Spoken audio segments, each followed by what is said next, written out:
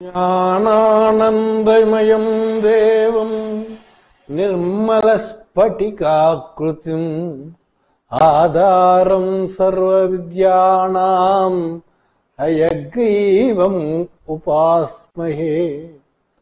Gajanana పద్మార్కం గజాననమహర్నిశం అనేకదంతం భక్తానాం ఏకదంతముపాస్మహే. Yeah కుందేందు తుషారహారధవలా yeah శుభ్రవస్త్రాన్విత yeah వీణావరదండ మండితకరా yeah శ్వేత పద్మాసనా yeah బ్రహ్మాచ్యుత Shankara ప్రభృతిభిః దేవైః సదా పూజిత సా మాం పాతు సరస్వతి భగవతి నిశేషజాడ్యాపహ.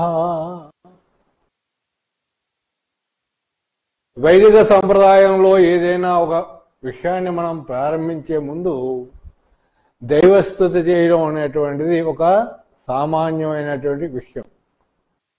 కనుక కొత్తగా మనం ఒక బ్యాచ్ అనేటువంటిది ఐఏఎస్ బ్యాచ్ అనేటువంటి దానికి మొదలు పెడుతున్నాం కనుక దేవతారాధనతోటి మొదలు పెట్టడం అంటూ జరిగింది. ఆధునిక భారత పరిపాలనా సారథ్యానికి ఉత్సుకత చూపిస్తున్నటువంటి విద్యార్థులకు indiancivils.com స్వాగతం పలుకుతోంది. మీరు అనుకున్నటువంటి గమ్యాన్ని మీరు చేరుకోవాలి అని, ఉన్నతమైనటువంటి శిఖరాలు అధిరోహించాలి అని ఆకాంక్షిస్తోంది. అదే అభిప్రాయంతో ఈ క్లాసుని ప్రారంభించడం అంటూ జరిగింది. మీకందరికీ శుభోదయం. మీరుకి ఎల్లవేళలా కూడా చైతన్యవంతులు అవ్వాలి అని, ఓ పట్టుదలతోటి మీరు అనుకున్నటువంటి గమ్యాన్ని చేరుకోవాలి అని ఆకాంక్షిస్తూ నేను ఈ క్లాసు మొదలు పెడుతున్నాను. ఇదమందతమః కృష్ణాం జాయతే భువనత్రయం యది శబ్దాహ్వయజ్యోతిః ఆ సంసారాన్నదీప్యతే. ఈ లోకం అంతా చీకటిమయం అయిపోతుంది. ఎప్పుడు శబ్దము అనేటువంటి జ్యోతి ప్రకాశించకపోతే లోకమంతా చీకటిమయం అయిపోతుంది అని దండి తన దశకుమార చరిత్రలో చెప్పాడు. జంతువునాం నరజన్మ దుర్లభం అని వివేక చూడామణిలో శంకరాచార్యుడు చెప్పడం అంటూ జరిగింది. మానవుడు కూడా జంతుప్రాయుడే. మృగప్రాయుడు జంతువులతో సమానం. మ్యాన్ ఈజ్ సోషల్ యానిమల్ అనేటువంటి అరిస్టాటిల్ పేర్కొన్నటువంటిదే ఇది. ఈ మానవుడు కూడా జంతువు అయినప్పుడు జంతుకోటి నుండి మానవుడు విడిపడ్డాడు అంటే దానికి కారణం ఆలోచన. ఉచితానుచితాలని ఆలోచించేటువంటి శక్తి ఒక్క మానవుడికే ఉంది. ఆ ఆలోచన అనేటువంటిది సక్రమంగా ఉన్నప్పుడు వాడి జీవితాన్ని సక్రమంగా అమలుపరచుకోవడానికి అవకాశం ఉంటుంది. ఈ ఆలోచన అనేటువంటిది భాషని ఆశ్రయించుకుని ఉంటుంది. భాష లేకపోతే ఆలోచన అనేటువంటిది ఉండదు. జంతుకోటి నుండి మానవుడు విడిపడ్డాడు అంటే దానికి కారణం భాష. ఈ భాషని ఆశ్రయించుకునే ఆలోచన ఉంటుంది. మంచి చెడు అనేటువంటి విచక్షణ జ్ఞానం అనేటువంటిది భాష వలన ఏర్పడుతుంది, ఆలోచన కలుగుతుంది. భాష అనేటువంటిది కేవలము అది ప్రగతికి సోపానం మాత్రమే కాదు, మన వ్యక్తిత్వ వికాసానికి కూడా అది దోహదపడడం అంటూ జరుగుతుంది. భాష అనేటువంటిది మనకి గర్భంలో ఉన్నప్పుడే కలుగుతుంది. తల్లి తను ఆహారం తీసుకునే సమయంలో ఆ ఆహారాన్ని ఏ విధంగా అయితే శిశువు తీసుకుంటాడో అలాగే తల్లి నుండి భాష కూడా సంక్రమించడం అంటూ జరుగుతుంది అనేటువంటిది భాషాశాస్త్రవేత్తలు చెప్పినటువంటి విషయం. అందువల్లనే భాషని మదర్ టంగ్ అని పిలవడం అంటూ జరుగుతుంది. అంటే ఆమె తీసుకున్నటువంటి ఆహారంతో పాటు ఆమె భాష ఏదైతే ఉందో ఆ భాషను కూడా పిల్లవాడు స్వీకరించడం అంటూ చేస్తాడు. అందువల్లనే దీన్ని మదర్ టంగ్ అంటాం. టంగ్ అంటే నాలుక అని అర్థం మాట. భాష యొక్క వినిమయంలో, ఉచ్చారణ శక్తిలో ఆ నాలుగు యొక్క ప్రాధాన్యత ఏదైతే ఉందో ఆ ప్రాధాన్యతని అనుసరించి భాషకి టంగ్ అనేటువంటి శబ్దాన్ని సూచించడం అంటూ చేశారు ఆంగ్లేయులు. మదర్ టంగ్ అనేటువంటిది ఉంది. మదర్ టంగ్ అనేటువంటి దాన్నే మన వాళ్ళు మాతృభాష అనేటువంటి పేరుతోటి అనువదించడం అంటూ జరిగింది. తల్లి భాష అని కాకుండా, తల్లి నాలుక అని కాకుండా మాతృభాష అనేటువంటి పేరుతోటి వీరు అనువదించారు. మాతృభాష అనేటువంటిది లో పదజాలం అనేటువంటిది ఎక్కువ రావడానికి అవకాశం ఉంటుంది. మాతృభాషలో ఎవడైతే చదువుతాడో, ఎవడైతే పదజాలాన్ని ఎక్కువ పొందుతాడో వాడు సక్రమంగా ఆలోచించడానికి అవకాశం ఉంటుంది. మనకి జర్మను, జపాను, చైనా, ఫ్రాన్స్ మొదలైనటువంటి దేశాలు ఉన్నాయి. అక్కడ ఆంగ్లం యొక్క ప్రభావం ఉండదు. మాతృభాష అయినటువంటి ఆయా దేశీయమైనటువంటి భాషల వలన ప్రభావం ఉంటుంది. అందువల్లనే అవి అంత పురోగతి చెందడం అంటూ జరిగింది అనేటువంటి విషయాన్ని మనం చారిత్రకంగా చెప్పుకోవాల్సి ఉంటుందన్నమాట. కనుక మాతృభాషలో ఎవడైతే ఆలోచిస్తాడో వాడి ఆలోచన సక్రమంగా ఉంటాయి, వాడు చేసే పని సక్రమంగా ఉంటుంది, వాడి నడవడిక సక్రమంగా ఉంటుంది, ఏటు వాడితోటి మాట్లాడే విధానము, తీరు అనేటువంటిది సక్రమంగా ఉండడం అంటూ జరుగుతుంది.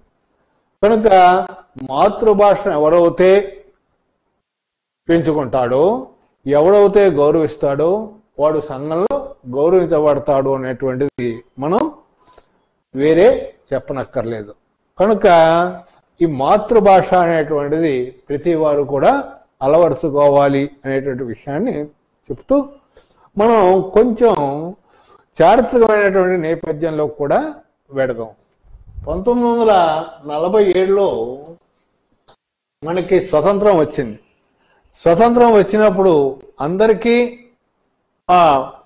అన్ని సమస్యల్లో కంటే కూడా పెద్దదైనటువంటి సమస్య ఏమిటి అంటే మనకి భాషా సమస్య. అంత పూర్వం 10వ శతాబ్దానికి పూర్వం అయితే మనకి సంస్కృత ప్రాకృతాలు ఉండేవి. సంస్కృతము ప్రాకృతము మొత్తం దేశం అంతా కూడా ఉండేది. అందువలన అక్కడ భాషా సమస్య అనేటువంటిది రాలేదు. తర్వాత కాలానికి వచ్చేటప్పటికి ఎక్కువగా దేశీయమైనటువంటి భాషలు రావడం అంటూ జరిగింది.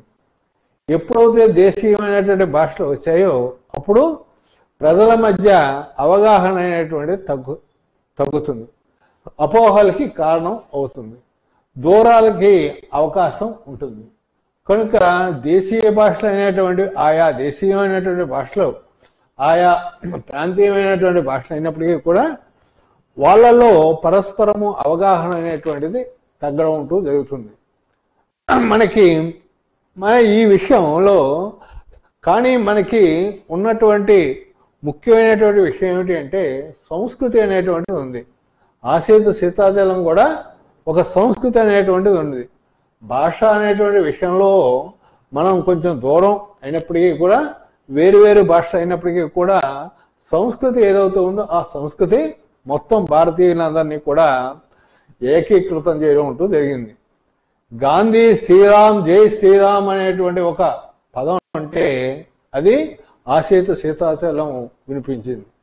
కనుక సంస్కృతి ఏదైతే ఉందో ఆ సంస్కృతి ఆ జాతీయోద్యమ సమయంలో మనల్ని అందరినీ కలిపి ఏకతాటి మీద నడిపించడం అంటూ జరిగింది. 1947లో మనకి స్వతంత్రం వచ్చింది. మరలా మొదలైంది.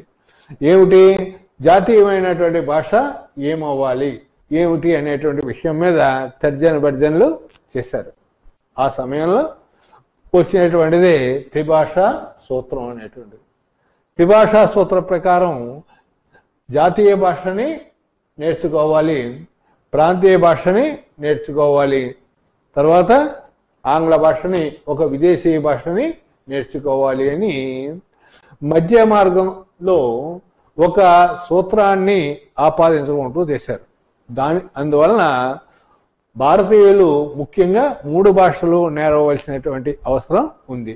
ఒకటి దేశీయమైనటువంటి జాతీయమైనటువంటి భాష, ప్రాంతీయమైనటువంటి భాష, లేదు తర్వాత విదేశీయమైనటువంటి భాష, అంతర్జాతీయ భాషని ఒకటి నేర్వవలసి ఉంది. ఇదే మనకి త్రిభాషా సూత్రంలో చెప్పడం జరిగింది.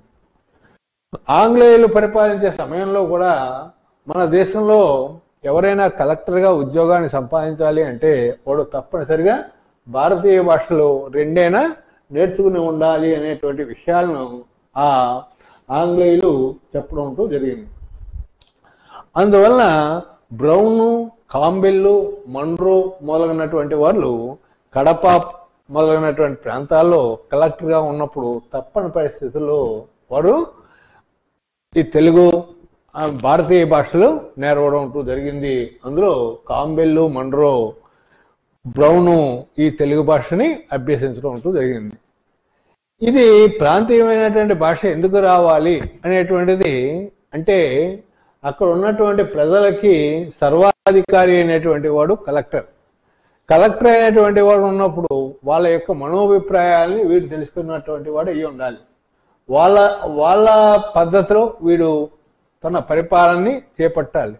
అది ప్రాంతీయమైనటువంటి భాష, మాతృభాష అనేటువంటిది పక్కన పెడితే అది వాళ్ళ భాషని వీడికి అర్థం అవ్వాలి. కనుక అర్థం అయినప్పుడే వీడు పరిపాలన అనేటువంటిది సక్రమంగా చేయడానికి అవకాశం ఉంటుంది. అందువలన వారు ప్రాంతీయమైనటువంటి భాషలు నేర్చుకోవాలి అనేటువంటి విషయాన్ని చెప్పడం జరిగింది.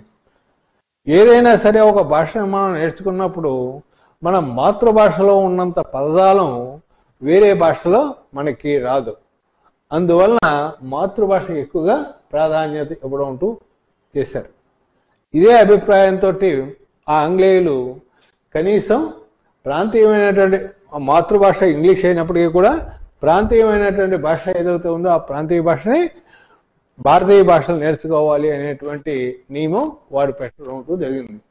ఈ సమయంలో మనకి స్వతంత్రం అనేటువంటిది 1947లో వచ్చింది.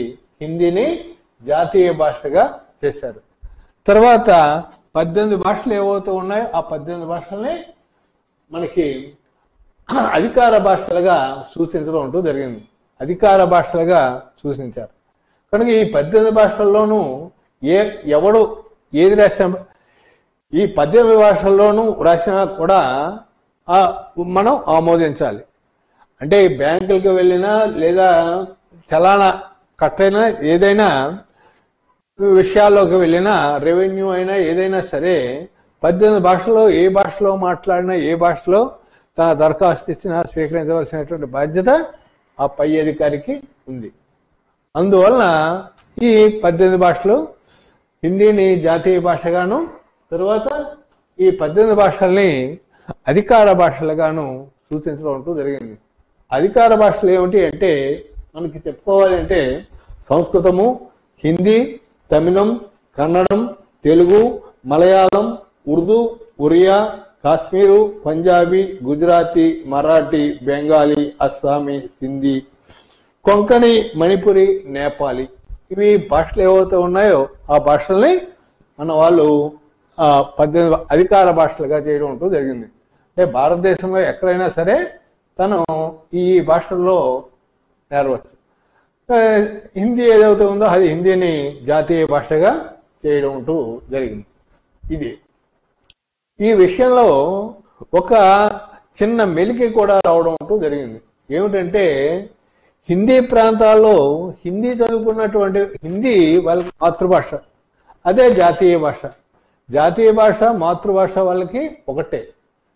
ఇంకా ఇంగ్లీష్ ఒకటి చదివితే సరిపోతుంది. అంటే విదేశీ భాష అంటే వాళ్ళు 2 భాషలే నేర్చుకుంటున్నారు. దక్షిణాదిలో ఉన్నటువంటి వాళ్ళు 3 భాషలు నేర్వడం జరుగుతుంది. అందువలన మాకు ఎక్కువగా భాష నేర్చుకోవాల్సినటువంటి పరిస్థితి మాకు ఏర్పడింది అని దక్షిణాది వాళ్ళు అన్నప్పుడు వీరు ఏం చేశారంటే కొఠారి కమిషన్ మొదలైనటువంటివి ఏం చేశారంటే హిందీ ప్రాంతంలో వాడు ఏదో ఒక దక్షిణాది భాషని నేర్చుకోవాలి అనేటువంటి నియమం పెట్టారు. ఆ నియమం ప్రకారం హిందీ ప్రాంతాల్లో కానీ మిగతా ప్రాంతాల్లో కానీ ఉన్నటువంటి వాళ్ళు ఎవరైతే ఉన్నారో వాళ్ళు ఎక్కువగా దక్షిణాది భాషల్లో ఏదో ఒకటి తీసుకోవడం అంటూ చేశారు. వాళ్ళలో ఎక్కువగా తీసుకున్నటువంటి వారు తెలుగు ఎక్కువగా ప్రాంతీయ భాషగా ప్రాంతీయ భాషగా వారు తీసుకోవడం అంటూ జరిగింది. కనుక ఈ విధంగా తెలుగుకి ఎక్కువ ప్రాధాన్యత అనేటువంటిది ఆ విషయంలో కూడా మనకి రావడం అంటూ జరిగింది. మాతృభాషలో ఐఏఎస్ మొదలైనటువంటి పరీక్షలు రాయడానికి కూడా అవకాశం రావడం చేశారు. ఇక ఈ విషయం వచ్చేటప్పటికి మన 1947 వచ్చేటప్పటికి మన భారతదేశంలో 1652 భాషల వరకు ఉన్నాయి. 1652 భాషలు మన భారతదేశంలో ఉన్నాయి. అందులో హిందీని జాతీయ భాషగాను మిగతా 18 భాషల్ని అధికార భాషలుగాను చేయడం జరిగింది. ఇక రెండవది మన ప్రపంచవ్యాప్తంగా ఆ కాలంలో ఉన్నటువంటి భాషలు ఏవైతే ఉన్నాయో ఆ భాషలు దగ్గర 5,000-6,000 వరకు ఉన్నాయి. ఈ 5,000-6,000 ఏవైతే ఉన్నాయో వాటిని 10 భాషా కుటుంబాలుగా విభజించడం చేశారు ప్రపంచవ్యాప్తంగా ఉన్నటువంటి మేధావులు. వాటిలో 4 మన భారతదేశంలో ఉండడం జరిగింది.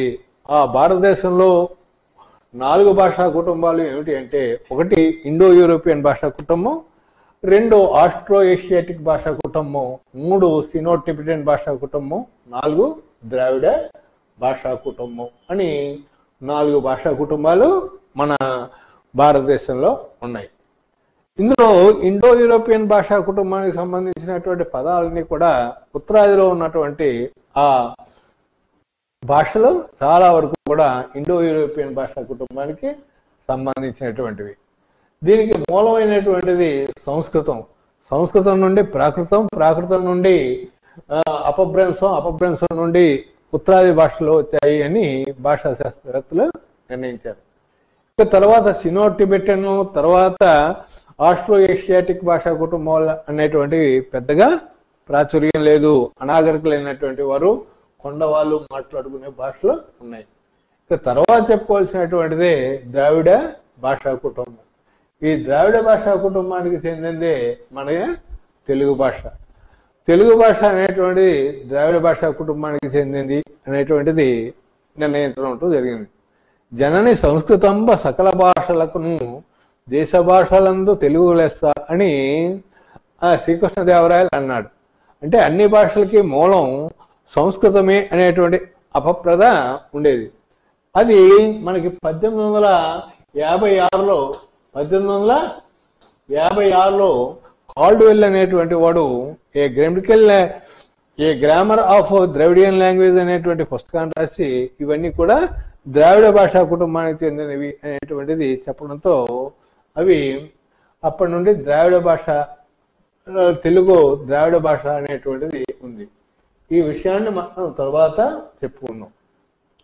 అంటే మొట్టమొదటిగా మీకు చెప్పింది ఏమిటి అంటే, మాతృభాష అనేటువంటిది భాష యొక్క ప్రాధాన్యతని చెప్పుకున్నాం. భాష అనేటువంటిది జంతుజాలం నుండి విడిపడుతుంది అనేటువంటి విషయాన్ని, జంతుజాలం నుండి మనం విడిపడ్డాము అంటే దానికి కారణం భాష. అటువంటి భాషల్లో మన మాతృభాష అనేటువంటిది ముఖ్యమైనటువంటిది. భారతదేశంలో ఉన్నటువంటి భాషా కుటుంబాల్లో ద్రావిడ భాషా కుటుంబం ఒకటి ఉంది. ఆ కుటుంబానికి సంబంధించింది తెలుగు అనేటువంటి విషయాన్ని మనం చెప్పుకోవడం జరిగింది.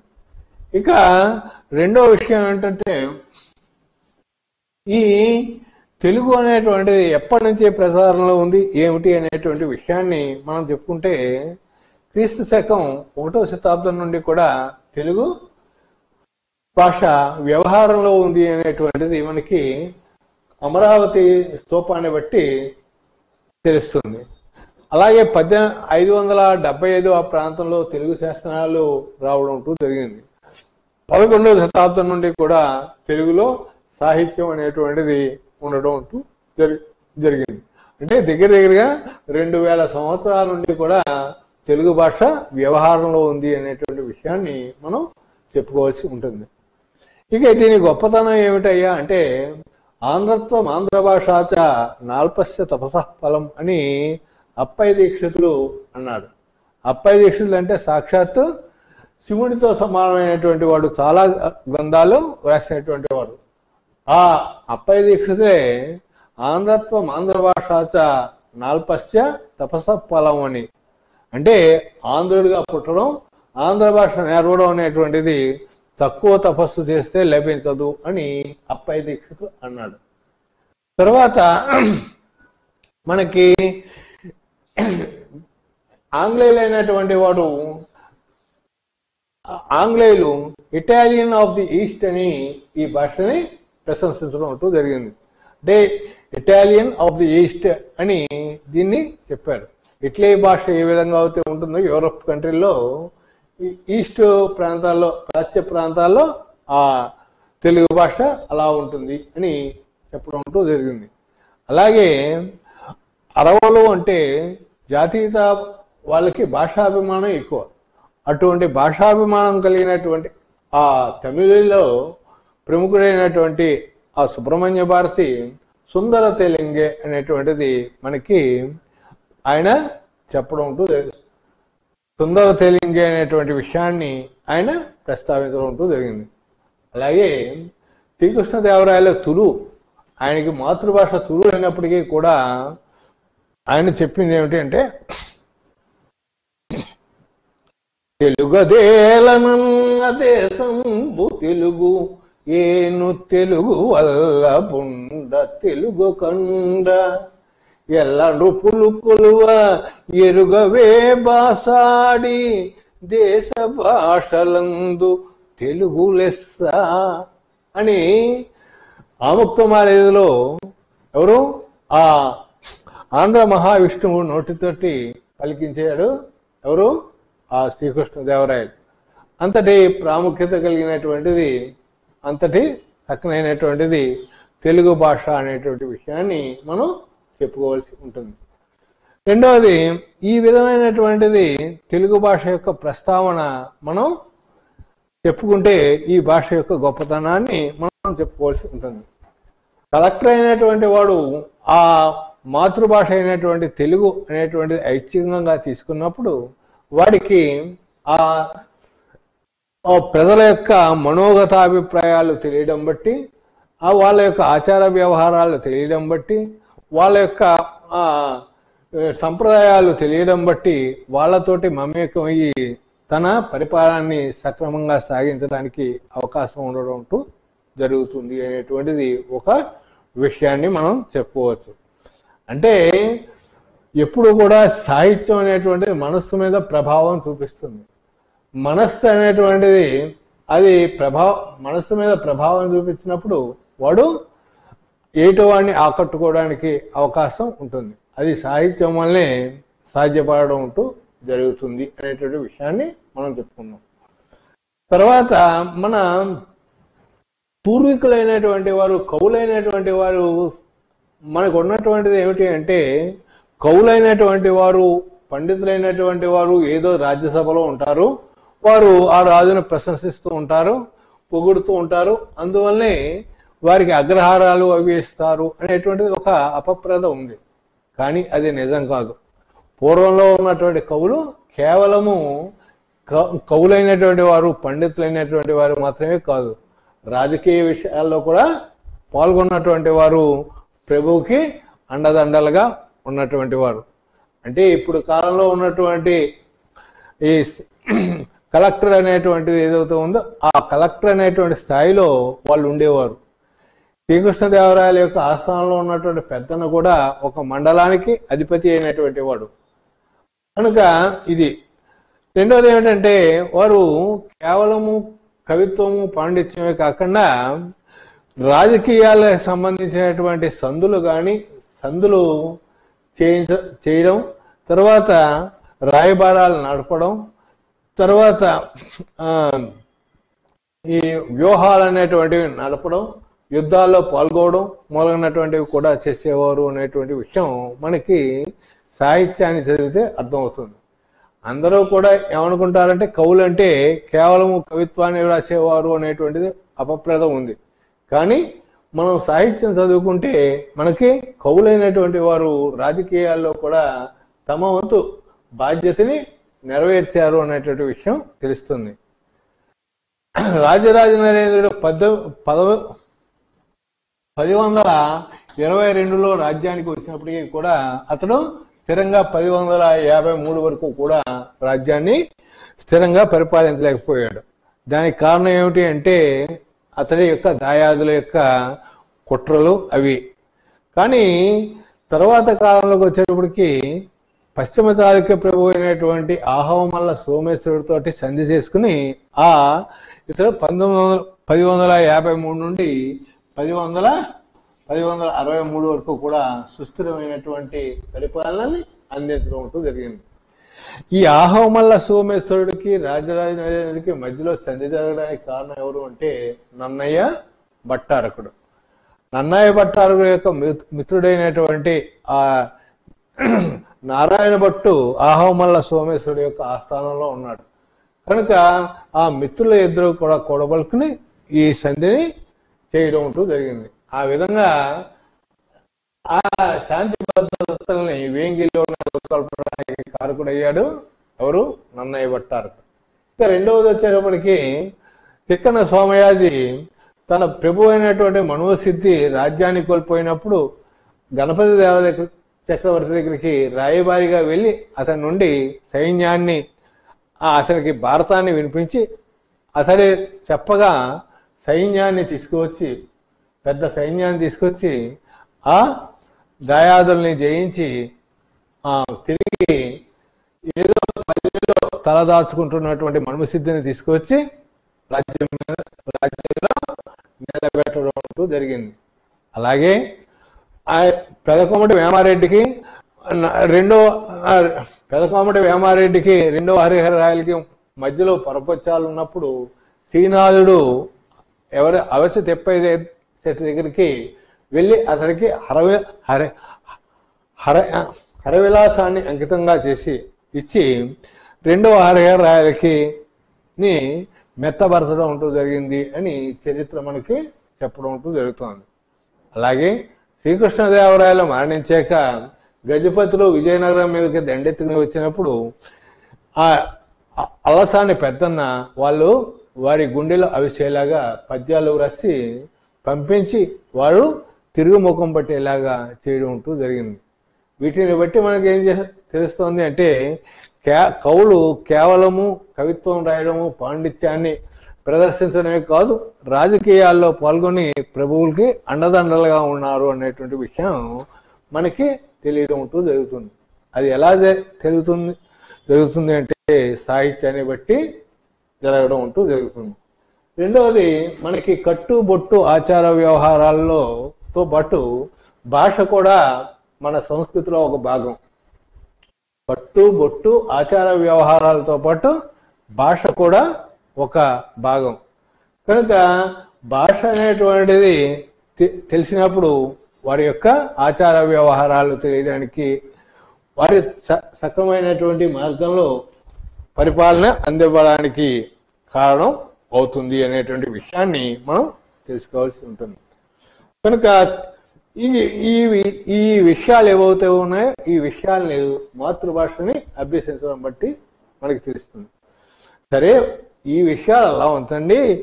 ఇక పరిపాలనా విషయంలో మాతృభాష యొక్క ప్రాధాన్యత, తెలుగు యొక్క ప్రాధాన్యత ఏమిటి అని మీరు ప్రశ్నించవచ్చు. దానికి ఏదైనా సరే ఒక దృష్టాంతం అనేటువంటిది ఉన్నప్పుడే, దాన్ని ఉదాహరణ అనేటువంటి ఉన్నప్పుడే దానికి బలం అనేటువంటిది చేకూరుస్తుంది. పరిపాలనలో ఈ సాహిత్యం యొక్క ప్రాధాన్యత ఏమిటి అనేటువంటి విషయాన్ని ప్రశ్నిస్తే మనకి మహాభారతంలో శాంతి పర్వం ఉంది. ఆ శాంతి పర్వంలో భీష్ముడు ధర్మరాజుకు చెప్తాడు, కురుక్షేత్ర యుద్ధం అయిపోయాక ధర్మరాజు పట్టాభిషిక్తుడు అయ్యాక నీవు నేర్చుకున్నటువంటి రాజనీతి సరిపోదయ్యా, కనుక భీష్ముడి దగ్గరికి వెళ్ళి అంపశయ మీద ఉన్నటువంటి భీష్ముడి దగ్గరికి వెళ్ళి రాజనీతిని నేర్చుకో అని చెప్పినప్పుడు ఆ ధర్మరాజు తన తమ్ముడు తర్వాత భార్యతో కలిసి భీష్ముడి దగ్గరికి వచ్చి రాజనీతిని నేర్చుకోవడం జరిగింది. ఆ రాజనీతిలో రాజు అయినటువంటి వాడు ఎలా ఉండాలి, మంత్రి ఎలా ఉండాలి, సప్తాంగాలు ఏమిటి, అలాగే ఎవరైనా నమ్మాలి, ఎవరైనా నమ్మకూడదు మొదలైనటువంటి విషయాలు ఏవైతే ఉన్నాయో ఆ విషయాలన్నీ కూడా ధర్మరాజుకి దృష్టాంతాలు అంటే ఉదాహరణ పూర్వకంగా చెప్పడం జరిగింది. మనం కూడా చూడండి, కోర్టులో ఏదైనా ఒక కేసు లేనప్పుడు దానికి ముందు జరిగినటువంటి ఒక ఇన్సిడెంట్ అంటే ఒక దృష్టాంతం, ఒక ఉదాహరణ ఏదైతే ఉందో దాన్ని చూసి తీర్పు చెప్పేటువంటి దాఖలాలు మనకి కనిపిస్తూ ఉంటాయి. అలాగే తాను చెప్పేటువంటి రాజనీతికి బలాన్ని చేకూర్చడం కోసం బలాన్ని పొందేలాగా దృష్టాంతాలు కూడా ఆ భీష్మాచార్యుడు చెప్పడం జరిగింది. కనుక ఆ శాంతి పర్వం చదివితే చాలు మనకి పరిపాలనా విధానం అనేటువంటి ఎలా ఉండాలి అనేటువంటిది తెలుస్తుంది. తర్వాత ఈ శ్రీకృష్ణదేవరాయలు రాసినటువంటి ఆముక్తమాలిలో యామునాచార్యుడి యొక్క కథ ఉంది. ఆ యామునాచార్యుడు తను సన్యాసి అయి తిరిగి వైష్ణవ సన్యాసిగా వెళ్ళిపోతున్న సమయంలో తన కొడుకుని రాజుగా చేసి అతనికి రాజనీతి చెప్పడం జరిగింది. రాజు అయినటువంటి వాడు ఎలా ఉండాలి, పరిపాలకుడు ఎలా ఉండాలి అనేటువంటి విషయాన్ని అతడికి తెలియజేయడం జరిగింది. కనుక మనకి పరిపాలనా విధానం ఎలా ఉండాలి అనేటువంటి కలెక్టర్ అనేటువంటి వాడికి తెలియాలి అంటే ఈ రెండు దృష్టాంతాలు మనకి చాలు. కనుక సాహిత్యాన్ని చదవడం బట్టి మనకి అది అర్థం అవడం జరుగుతుంది అనేటువంటి విషయం మనం చెప్పుకోవాల్సి ఉంటుంది. రెండవది ఏమిటి అంటే ఇది ఎందుకు తీసుకోవాలి, తెలుగు ఎందుకు తీసుకోవాలి, మాతృభాషలోనే ఐఏఎస్ ఎందుకు అవ్వాలి అంటే మిగతా ఉన్నటువంటి సబ్జెక్ట్స్కి దీనికి తేడా ఉంది. మిగతా ఉన్నటువంటి సబ్జెక్ట్స్ మ్యాథ్స్ కానీ ఫిజిక్స్ కానీ కెమిస్ట్రీ కానీ మిగతా ఉన్నటువంటివన్నీ కూడా మనకి మైండ్ మీద ప్రభావం చూపిస్తుంది, మెదడు మీద ప్రభావం చూపించడం జరుగుతుంది. మెదడు ఎంతవరకు అది స్వీకరించగలదు, కొంతవరకు మాత్రమే స్వీకరించగలదు, తర్వాత అది వేడెక్కిపోవడం జరుగుతుంది. కానీ సాహిత్యం అనేటువంటిది మనసు మీద ప్రభావం చూపించడం జరుగుతుంది. మనస్సు అనేటువంటిది తేలికపడినప్పుడు మనం చక్కగా ఆలోచించగలం. ఎంత బుర్ర వేడెక్కినప్పుడు మనం ఏమీ చదవలేము. అదే మనసు ప్రశాంతంగా ఉన్నప్పుడు ఎంతైనా మనం చదవడానికి అవకాశం ఉంటుంది, కొత్త కొత్త విషయాలు తెలుసుకోవడానికి అవకాశం ఉంటుంది. కనుక ఈ విషయాలని బట్టి మీరు ఈ తెలుగు మాతృభాష అయినటువంటిది తెలుగుని ఐచ్ఛికంగా తీసుకుని ఉన్నత శిఖరాలకి వెళ్ళడానికి అవకాశం ఉంటుంది అనేటువంటి విషయం మీకు ముచ్చటించడం చేస్తాం. కనుక ఇప్పటి వరకు ఎందుకు ఏమిటి అనేటువంటి విషయాన్ని మనం చెప్పుకున్నాం. నువ్వు అంటే చెబుతాడు ఏమిటంటే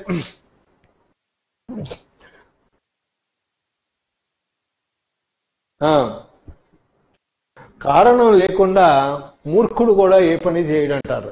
అంటే ప్రయోజనం అనుద్దిశ్య మందోపి నరంజయతి అని చెప్తానమాట. అంటే ప్రయోజనం అనుద్దిశ్య మందోపి నరంజయతి అని అంటే ప్రయోజనం లేకుండా మూర్ఖుడు కూడా ఏ పని చేయడు. అలాంటిది మనం చదువుకున్నాం ఇంతంత డిగ్రీలు సంపాదించాం.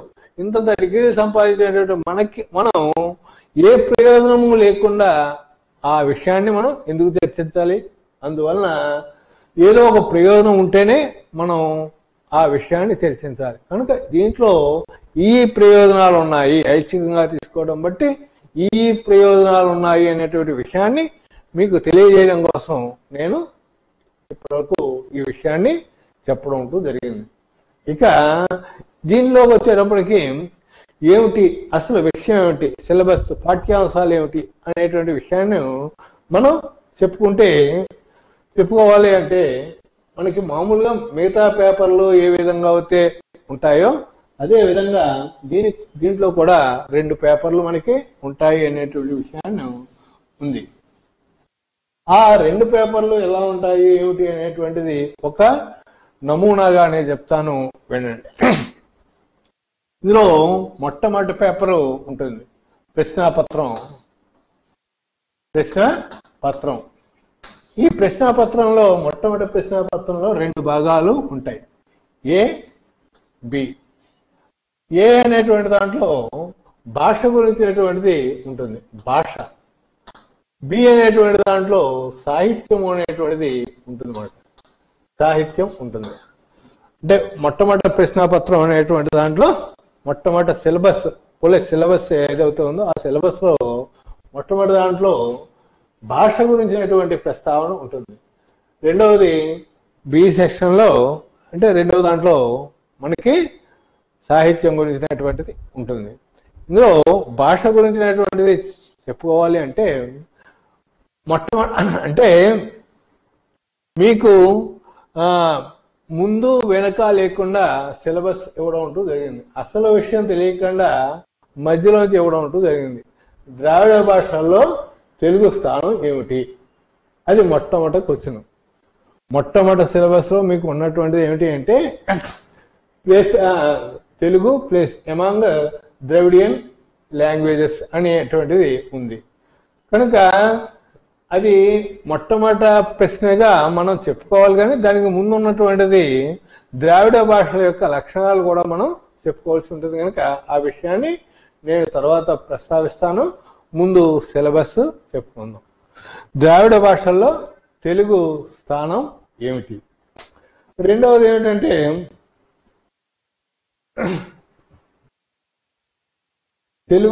తెలుగు ఆంధ్రము అనేటువంటివి పరిణామాలు ఎలా ఉన్నాయి ఆ భాషలో.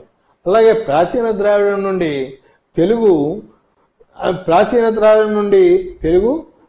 ప్రాచీన తెలుగు నుండి ఆధునిక తెలుగు అనేటువంటి ఎలా వచ్చింది, ఈ విషయంలో ధ్వని, వర్ణము, పదము, పదాంశాలు, వ్యాకరణము మొదలైనటువంటి వాటిలో కలిగినటువంటి మార్పులు ఏమిటి అనేటువంటిది మనకి రెండవది.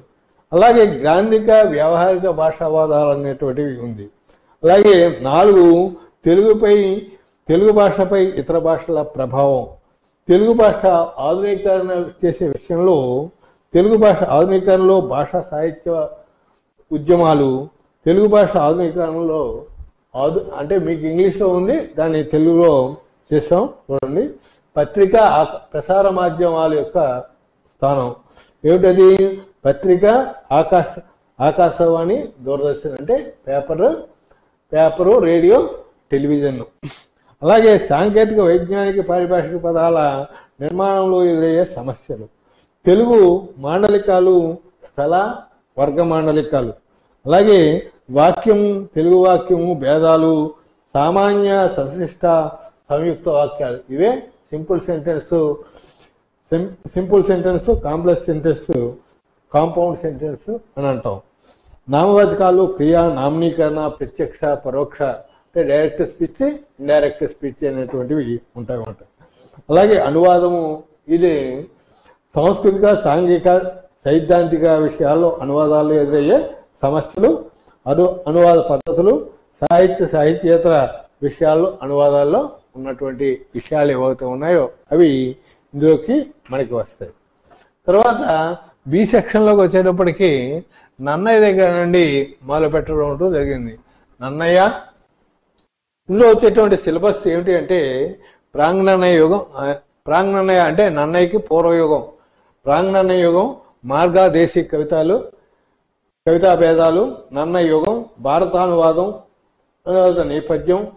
అలాగే శైవ కవులు, వారి రచనలు, ద్విపద, శతకం, రగడ, ఉదాహరణ. తెలుగు సాహిత్యంలో తిక్కన స్థానం, ఎర్రన్న, అతని రచనలు, నవీన గుణ సనాతనులు, నాచిన సోమన, శ్రీనాథులు, పోతన, వారి రచనలు. తెలుగు సాహిత్యంలో భక్త కవులు, తాళ్లపాక అన్నమయ్య, రామదాసు, త్యాగయ్య. తెలుగు ప్రబంధాలు, కావ్య ప్రబంధాల భేదాలు.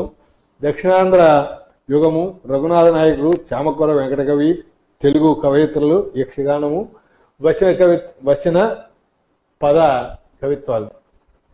ఆధునిక తెలుగు సాహిత్యం ప్రక్రియలు, నవల, కథానిక, నాటికలు ఏవవుతూ ఉన్నాయి అవి.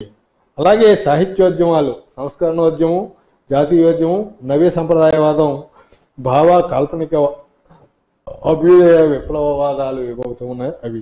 అలాగే దిగంబర కవులు, స్త్రీ దళిత వాద సాహిత్యం, జానపద సాహిత్య విభాగం అనేటువంటిది ఏదవుతుందో అవి. ఇవి మనకి ఫస్ట్ పేపర్లో ఉన్నటువంటి సిలబస్గా మనకి ఇచ్చినటువంటిది ఉంది. ఇక రెండవది ఉన్నటువంటిది రెండో పేపర్లో ఫస్ట్ పేపర్ అనేటువంటిది ఈ విధంగా ఉంది. ఇక రెండవ ప్రశ్నాపత్రానికి వచ్చేటప్పటికి రెండవ ప్రశ్నాపత్రంలో కూడా మనకి ఇదే ప్యాటర్న్ ఉంటుందన్నమాట. రెండవ ప్రశ్నాపత్రానికి వచ్చేటప్పటికి ఏ బి అనేటువంటివి ఉంటాయి. ఏ అనేటువంటి దాంట్లో ప్రాచీన సాహిత్యానికి సంబంధించినటువంటి ఖండికలు ఉంటాయి. ప్రాచీన సాహిత్యానికి సంబంధించినటువంటి అంటే నన్నయ్య దగ్గర నుండి ప్రాచీన సాహిత్యము ఆధునిక సాహిత్యము అంటే 11వ శతాబ్దం నుండి 1845 వరకు ఉన్నటువంటిది ఏదైతే ఉందో దాన్ని అంతా కూడా ప్రాచీన సాహిత్యము అనేటువంటిది చెప్పుకోవడానికి అవకాశం ఉంటుంది. దీని మీద ఎక్కువగా మనకి సంస్కృత ప్రభావం కనిపించడం అంటూ జరుగుతుంది. ఇక బీసీలకు వచ్చేటప్పటికి ఆధునిక సాహిత్యం ఉంటుంది. ఆధునిక సాహిత్యం దీని మీద ఎక్కువగా ఇంగ్లీష్ ప్రభావం అనేటువంటిది ఉంటుంది. 1835లో ఆంగ్ల భాష భారతదేశంలో కాలు పెట్టాక చాలా మంది ఆంగ్ల భాషని నేర్వడంతో ఆంగ్ల భాషలో ఉన్నటువంటి కవితా ప్రక్రియల్ని పుణికిపుచ్చుకొని వారు కవిత్వాలు రాయడం అంటూ జరిగింది. దీనివల్ల వచ్చినటువంటివి భావకవిత్వము, విప్లవ కవిత్వము, అభ్యుదయ కవిత్వము మొదలైనటువంటి కవిత్వాలు రావడం అంటూ జరిగింది. దీనివల్లే ప్రక్రియలు కూడా చాలా వరకు నవల, కథానిక, నాటిక మొదలైనటువంటి ఉంది. వీటి గురించినటువంటి పరిచయం ఏదైతే ఉందో ఆ పరిచయాలు ఒక్కొక్క కావ్యం నుండి ఒక్కొక్కటి తీసుకుని ఇవ్వడం అంటూ చేశారు. ఇక్కడ ప్రాచీన సాహిత్యంలో ఉన్నటువంటి వాటిలో మీకు ప్రాచీన సాహిత్యానికి సంబంధించినటువంటి సిలబస్లో దుష్యంత చరిత్ర, నన్నయ్య భట్టారకుడు, శ్రీకృష్ణ రాయబారం, తిక్కన్న, గుణనిధి, తీనాదుడు, సుగాత్రి శాలీనులు, కళాపూర్ణోదయంలోది, పింగళి సువర్ణ, రామాయణం, మొల్ల రామాయణంలో బాలకాండ, అవతారిక, ఆంధ్రనాయక శతకం అనేటువంటివి ఉండడం అంటూ జరిగింది. ఇక ఆధునిక సాహిత్యానికి సంబంధించినటువంటివి పరిచయం చేస్తున్నాడు. అందులో ఆణిముత్యాలు గురదాడ అప్పారావు గారికి ఇదే కథానికలు వాటి వలన వచ్చినటువంటి ఆంగ్ల భాష వలన వచ్చినటువంటిది. అలాగే ఆంధ్ర ప్రశస్తి, జాతీయవాదం అనేటువంటిది మనకి చెప్పుకోవాలి, విశ్వనాథ సత్యనారాయణ. అలాగే కృష్ణపక్షం, భావకవిత్వం అనేటువంటిది భావకవిత్వము అనేటువంటిది ఉంది. రొమాంటిక్ పోయిటరీ అనేటి దేవులపల్లి కృష్ణశాస్త్రి. అలాగే మహాప్రస్థాన శ్రీ వస్తుంది, ఇది అభ్యుదయ కవిత్వానికి సంబంధించినటువంటిది. దీన్నే ప్రోగ్రెసివ్ రైటర్ అని అనడం ఉంటూ జరుగుతుంది. అలాగే గబ్బిలము, జాష్వా, ఇది సంస్కార వాదానికి సంబంధించినటువంటి. అలాగే కర్పూర వసంతరాయ చారిత్రక గేయానికి సంబంధించింది సి నారాయణ రెడ్డి గారు రాసినటువంటిది. అలాగే శారద లేఖలు అనేటువంటిది ఉంది, ఇది కనుపర్తి వరలక్ష్మ గారు రాశారు. ఇది లేఖ సాహిత్యానికి సంబంధించింది. ఎన్జిఓ అనేటువంటిది ఆధునిక కాలంలో ఆంగ్ల భాష వల్ల వచ్చినటువంటి నాటిక ఏదైతే ఉందో ఆ నాటికని అనుసరించి వచ్చినటువంటిది ఆత్రేయ రాశారు. అల్పజీవి అనేటువంటిది నవలా ప్రక్రియ, నవల అనేటువంటిది వచ్చింది. ఆ నవలా ప్రక్రియకు సంబంధించినటువంటిది రాచకొండ విశ్వనాథం గారు రాసినటువంటిది ఇది. కనుక ఈ విధంగా మనకి ఇందులో ప్రశ్న ఉండడం అంటూ జరుగుతుంది. ఇందులో ఉన్నటువంటి ప్రశ్నలు ఏ విధంగా వస్తాయి, ఏమిటి, దానికి మార్కులు ఎలా కేటాయించారు, ఏమిటి అనేటువంటి విషయాన్ని తర్వాత క్లాస్లో మనం చెప్పుకుందాం. ఏమండి, మీకు ఈ విధంగా పుస్తకం అనేటువంటిది సిలబస్ అనేటువంటిది పూర్తిగా మెటీరియల్ ఇవ్వడం అంటూ జరిగింది. మీకు తొందరలో పంపిస్తాం. మీరు ఎవరైనా నా క్లాసు నచ్చితే మీరు జాయిన్ అయితే వెంటనే ఈ మెటీరియల్ పంపించడం అంటూ జరుగుతుంది.